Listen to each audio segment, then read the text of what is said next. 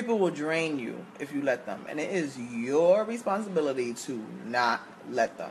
Say, for example, you have a family member who constantly has housing issues and is always getting evicted or kicked out from somewhere, and they gotta come and stay with you for a little while. You would think that person hit rock bottom. No, that's not rock bottom.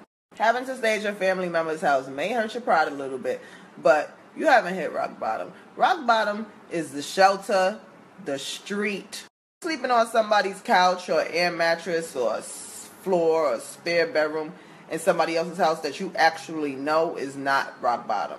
Being safe, having food, being able to laugh and joke with your friend till he or she go to sleep, that's not rock bottom.